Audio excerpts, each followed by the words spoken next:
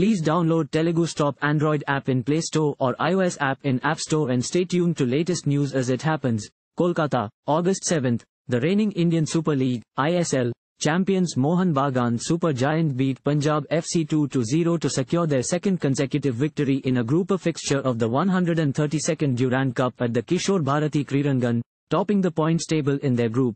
Melroy Assisi's own goal gave Mohun Bagan the lead while Hugo Bumos doubled the lead for the local side. Mohun Bagan Super Giant head coach Havan Ferrano was back at the touchline for this match and he made 6 changes to the side with many of the first team players having a crack at the game. Punjab FC head coach Stekos Vegetas named a strong side against the local side for their debut in the Durand Cup. The conditions were once again tricky as the rain was pelting down, making it tough for both sides to play free-flowing football.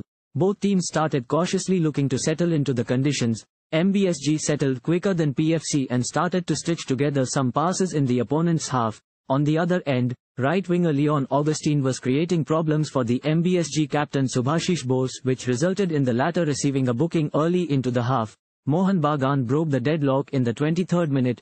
Manveer Singh received the ball in the right wing and the forward wriggled past Nikhil Prabhu and put in a low cross which was deflected into his own goal by Melroy Assisi with Suhail Bhatt lurking behind him. Punjab were lively in patches, especially with Nanda Singh lively down the left wing for PFC, but he could not find the telling pass for the side from Punjab to equalize, with Luka Markson getting very less service inside the box.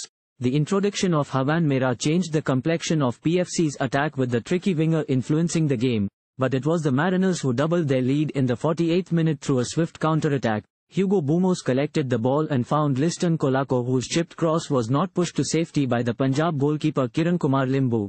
The rebound fell kindly for Bumos, who tapped the ball inside the goal. Punjab almost got a goal back in the very next minute. Nanda again found Luka on the edge of the box and the Slovenian came back off the crossbar.